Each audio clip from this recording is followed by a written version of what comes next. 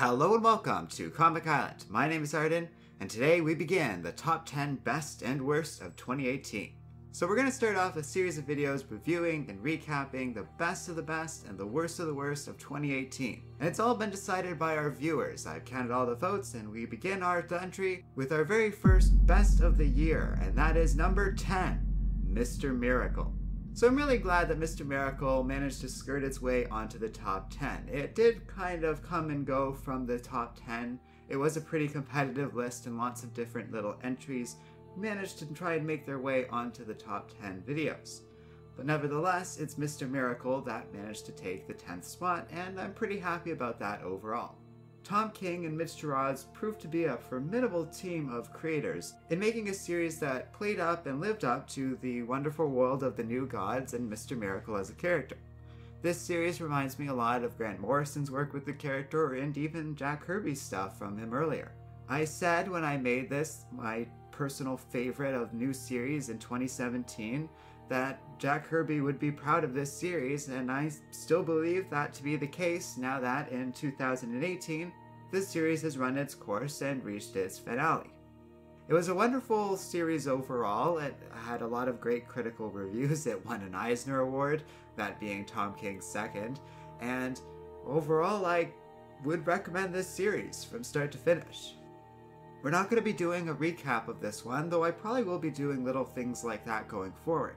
But this series really just doesn't need another review from me at this point. I did one when we were talking about the best of 2017, and I did two other videos about Mr. Miracle, one for the finale and one recapping the series about halfway through. So at this point I've pretty thoroughly reviewed it. I really like the series, it's a lot of fun, the artwork behind it is remarkable, and the overall story and sentiment behind it is quite interesting. The semi-autobiographical nature of the story, the clear influence of Tom King's time in the CIA and Iraq, are felt in this comic, and it's very interesting to get into the mindset of this man and how he feels about all of this stuff and his life now, starting a family, and the ongoing nature of that life. There's a lot to ponder in this comic, and it's worth pondering. It's a real piece of artwork, easily comparable if not superior to a lot of the independent comics that I saw in 2018, many of which, to be honest, weren't in my personal top 10 on this list. I'll be talking about my feelings throughout these videos relative to what people voted for, but by and large I approve of the way people voted and agree with most of the results on this list. Where I disagree, I'll make myself known, but Mr. Miracle 100% was one of my favorite series of the year, and I'm very glad to see it on here as well.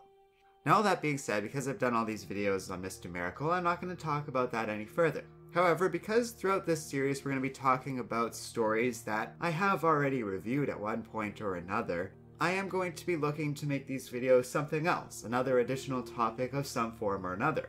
And this time we're going to talk about some honorable mentions. Those stories I mentioned that were competitive and nearly managed to take a spot on the top 10, but didn't quite make it. And first up on that list, and only 1 point behind, is Black Lightning. A wonderful show that a lot of people voted for on this top 10 and just barely got pushed out by a couple other stories. I have to say it's a shame because it's been a good show and it's nice to have something like this show out there. The focus on a strong family dynamic really gives this show a distinct vibe. The fact that Black Lightning as a character is older than most of the other superheroes we see in a typical superhero show makes it a lot of fun, and I can see why people voted for it. But like I said, it fell behind by only a point, and because of that it took the 11th place spot instead of the 10th. Kudos to that show though, because a lot of other shows didn't make this list and didn't even come close to the top 10. So it does stand out relative to a lot of other superhero television shows, but not as much as some of the other ones we'll be talking about later on in this series. Right alongside that, and still only 1 point behind from Mr. Miracle, is the Venom comic by Cates and Stegman. This series I have also talked about before, as has Joey, and we both really like it. It's a powerful series that has finally given Venom a strong sense of character. When Eddie Brock returned as Venom's host, I was very dubious, and the series that depicted that return really didn't sell me on it whatsoever. However, now that Cates has taken over, this creative team has given us a lot of new energy and stuff to be excited about when it comes to the Venom character. And that change has really been felt throughout this series. It matters, and feels significant in reading and following it further. Marvel's been doing really well in presenting these stronger versions of these series that they've been running for years now, in a way that has me excited about the comics that I haven't felt about since Secret Wars, and that's pretty damn exciting. So kudos to Venom, because that's pretty damn awesome, and it just barely was left out of this top 10, and I'm glad that we were able to talk about it at least a little bit here. Following that is My Hero Academia, the only anime entry that really stood any traction in both the best of list and the worst of list. It was a recurring theme, something that people kept talking about, and worth noting here. I personally haven't seen it myself, but based on the way you guys are talking about it, I think I probably should. It sounds interesting, and a lot of people beyond even our viewers, such as critics and other articles I was reading about going over the best and the worst of 2018, were talking about this show. And finally, the last honorable mention I want to mention that even came remotely close to being in the top 10 and was in the top 10 at varying points throughout the voting process was The Flash Show. This show has been struggling a little bit, and I think part of the reason it wasn't on the top 10 is owing to the relatively slow nature of the first half of 2018, featuring the downfall of the villain DeVoe and really just dragging out that plotline to oblivion.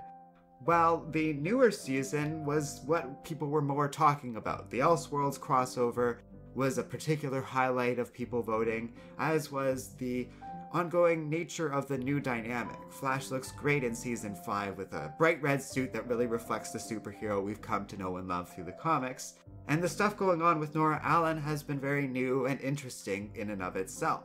So that's it for this video. Thanks for watching, and stay tuned for the rest, because next up is the 10th worst thing of 2018. And it's a real doozy, perhaps not one that's too surprising, but one worth talking about just the same. Thanks for watching, and don't forget to like, subscribe, and keep reading comics.